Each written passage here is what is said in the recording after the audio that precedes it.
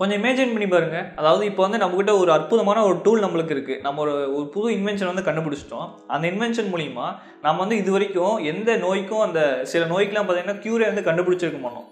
அப்படி அந்த கியூரே கண்டுபிடிக்காத நோய்களுக்கு இந்த ஒரே ஒரு டூல் மூலிமா அந்த எல்லா நோய்களையும் வந்து குணப்படுத்த முடியும். உதாரணத்துக்கு வந்து கேன்சர், ஹெச்ஐவி இந்த மாதிரி வந்து நோய்களுக்கும் நம்ம இன்னைக்கு நம்ம இந்த வீடியோவில் பார்க்கக்கூடிய CRISPR அப்படின்னு சொல்லக்கூடிய ஜீன் எடிட்டிங் டூல் மூலிமா இந்த மாதிரி நோய்களுக்கும் நம்ம தீர்வு கண்டுபிடிக்க முடியும். இன்னைக்கு நம்ம அதை பற்றி தான் பார்க்க போகிறோம். ஆனால் இந்த வீடியோக்குள்ளே போகிறதுக்கு முன்னாடி உங்கள்கிட்ட ஒரு மிகப்பெரிய வேண்டுகோள். கண்டிப்பாக இந்த வீடியோ மேபி ஒரு 10 நிமிஷத்துக்கு மேலே ஆகலாம். ஆனால் இந்த வீடியோ வந்து படிப்படியாக நீங்கள் பொறுமையாக கேட்டுட்டு வந்தீங்கன்னா கண்டிப்பாக CRISPR அப்படின்னு சொல்லக்கூடிய இந்த புதுமையான ஜீன் எடிட்டிங் டூல் பற்றி உங்களுக்கு கண்டிப்பாக அருமையாக தெரிய வரும். நீங்கள் விசைப்பலகை சேனலுக்கு புதுசாக இருந்தாலும் நீங்கள் சப்ஸ்கிரைப் பண்ணீங்கன்னா மறக்காமல் கீழே தெரியுற ரெட் கலர் சப்ஸ்கிரைப் பண்ண ப்ரெஸ் பண்ணிவிட்டு பக்கத்தில் வர பெல் ஐக்கானை ப்ரெஸ் பண்ணிக்கோங்க. என் பேர் ரஞ்சித் குமார். நீங்கள் பார்த்துட்டு இருக்கிறது விசைப்பலகை.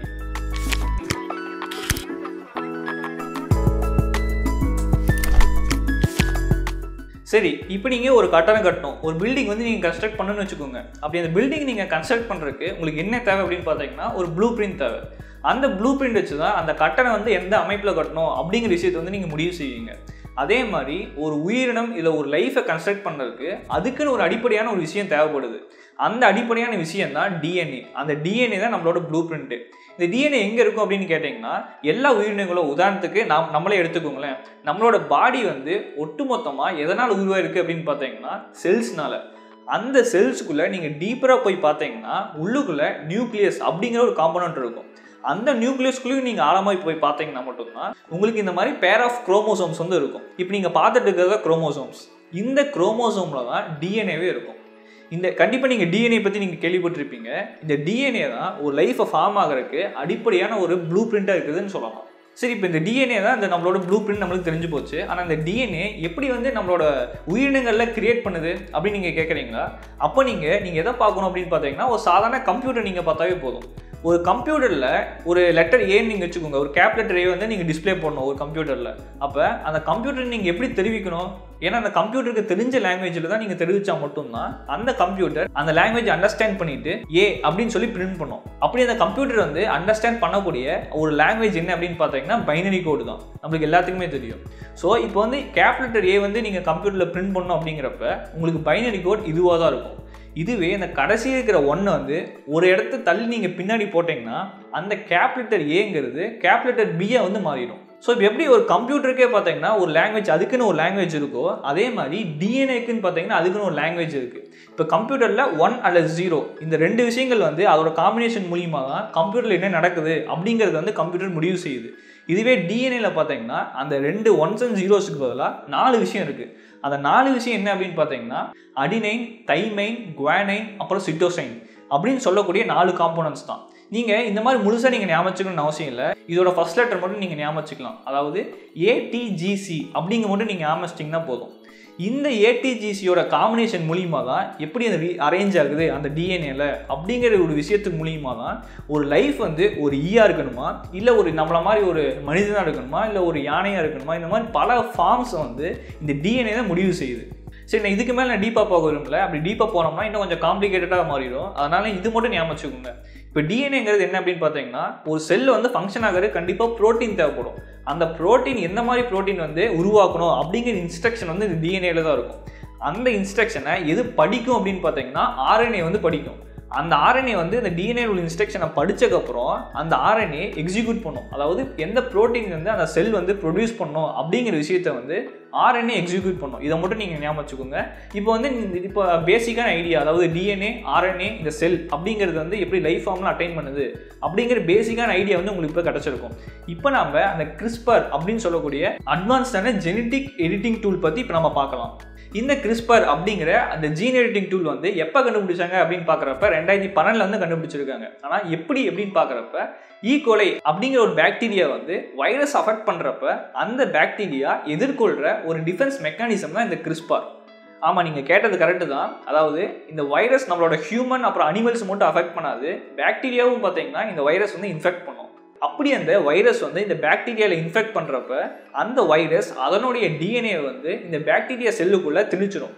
அந்த டிஎன்ஏ இந்த பாக்டீரியாவுக்குள்ள இருக்க டிஎன்ஏவை ரீப்ளேஸ் பண்ணி நடுவில் போய் இந்த டிஎன்ஏ வந்து அட்டாச் ஆயிரும். ஸோ இதன் மூலிமா அந்த வைரஸ் வந்து தன்னைத்தானே பெருக்கிக்கிறதுக்கு அந்த வைரஸ் அந்த பாக்டீரியாவோட உடலை ஹோஸ்ட்டை வந்து பயன்படுத்திக்கும்.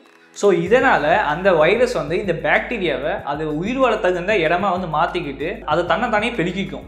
ஸோ இந்த மாதிரி வந்து பெருக்கிறப்ப அந்த பாக்டீரியா வந்து செத்து போயிடும். ஒருவேளை அந்த பாக்டீரியா சாகாமல் அந்த வைரஸுக்கு எதிராக வந்து செயல்பட்டு அந்த வைரஸ் வந்து தோக்கடிச்சிச்சுன்னு வச்சுக்கோங்க அந்த பாக்டீரியா. அப்போ அந்த பாக்டீரியா அந்த வைரஸை தோக்கடிக்கிறப்ப அந்த வைரஸோட டிஎன்ஏ வந்து ஒரு காப்பியை எடுத்து வச்சுக்கும். எப்படி அந்த காப்பி எடுத்து வச்சுக்கோ அப்படின்னு பார்த்தீங்கன்னா, நான் ஏற்கனவே சொன்ன மாதிரி ஆர்என்ஏங்கிறது என்ன, ஆர்என்ஏங்கிறது அந்த டிஎன்ஏவோட இன்ஸ்ட்ரக்ஷன் வந்து படிக்கும்னு சொன்னோம் பார்த்தீங்களா. ஸோ அதே மாதிரி இந்த பாக்டீரியா அந்த வைரஸோட டிஎன்ஏவை ஆர்என்ஏவை கன்வெர்ட் பண்ணி இது வச்சுக்கும். ஏன் அப்படின்னு பார்க்குறப்ப திரும்ப வந்து அந்த வைரஸ் அட்டாக் பண்ண வந்துச்சுன்னா இந்த காப்பியை வச்சு ஸ்கேன் பண்ணி இந்த காப்பி எங்கே இருக்குது அப்படின்னு கண்டுபிடிச்சி அந்த வைரஸ் வந்து டெலீட் பண்ணிடும். இதுதான் பார்த்தீங்கன்னா CRISPR அப்படின்னு சொல்லக்கூடிய ஒரு நேச்சுரலாகவே இந்த ஈகோலை பாக்டீரியாவில் வந்து இருக்கிற ஒரு டிஃபென்ஸ் மெக்கானிசம் தான். இன்னும் உங்களுக்கு சுலபமாக சொல்லப்போனால் இந்த பாக்டீரியா வந்து அந்த வைரஸோட டிஎன்ஏவை இதோட ஆர்என்ஏவை வந்து காப்பி பண்ணி வச்சிருக்கு பார்த்தீங்களா. இது எப்படி இருக்குது அப்படின்னு பார்க்குறப்ப இப்போ உதாரணத்துக்கு வந்து நம்மளோட ஊரில் ஒரு தீவிரவாதி வந்து பூந்துட்டான்னு வச்சுக்கோங்க. ஒரு டெரரிஸ்ட் வந்து நம்மளோட ஊரில் வந்து வந்துட்டான். ஆனால் அவனோட ஃபோட்டோ இருக்குது.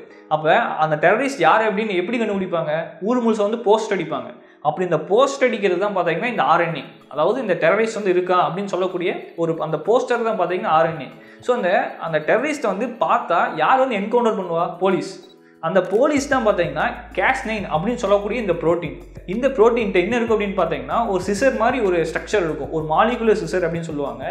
இந்த மாலிகுலர் சிசர் வந்து அந்த ஆர்என்ஏ வந்து எங்கே போய் வெட்டணும் அப்படின்னு சொல்லுதோ அந்த கரெக்டான இடத்துல போயிட்டு அந்த வைரஸ் டிஎன்ஏ இருந்தால் அந்த டிஎன்ஏ வந்து இந்த Cas9 அப்படிங்கிற ப்ரோட்டீன் வந்து கட் பண்ணிடும். ஸோ இந்த மாதிரி கட் பண்ணுறப்ப அந்த வைரஸ் வந்து டிசேபிள் ஆகிரும், அந்த வைரஸ் செத்து போயிடும்.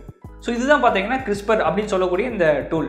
சரி, இப்போ இந்த பாக்டீரியாவில் உள்ள இந்த CRISPRக்கும் இப்போ நம்ம பேசக்கூடிய ஜீன் எடிட்டிங் என்ன சம்மந்தம் இருக்குது அப்படின்னு நீங்கள் கேட்குறீங்களா?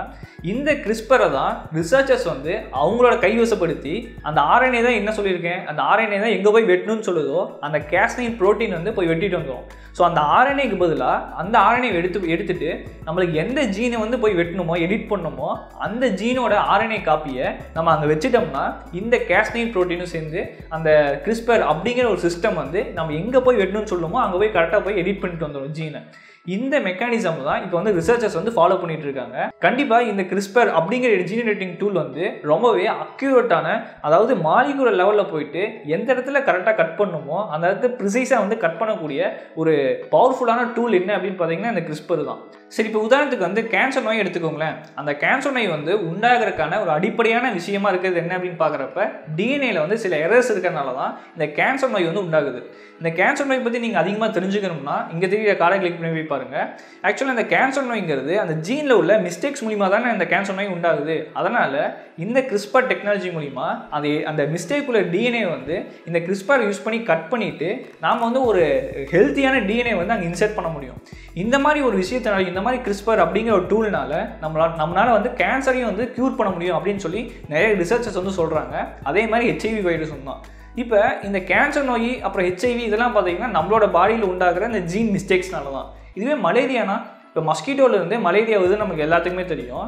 இப்போ இந்த மலேரியா வந்து நமக்குன்னு க்யூர் கண்டுபிடிக்கிறது பதிலாக இந்த மஸ்கிட்டோவே வந்து மலேரியா வந்து பரப்பாத மாதிரி நம்ம பண்ணிட்டா இந்த மலேரியா டிசீஸ் வந்து எப்படி ஸ்ப்ரெட் ஆகுது அப்படின்னு பார்த்தீங்கன்னா அனோஃபிலிஸ் ஸ்டிஃபென்சி அப்படின்னு சொல்லக்கூடிய குறிப்பிட்ட கொசு இனத்தில் வளர்கிற இந்த பிளாஸ்மோடியம் அப்படிங்கிற பேராசைட்ஸ் மூலியமாக தான் நமக்கு வந்து மலேரியா வந்து வருது.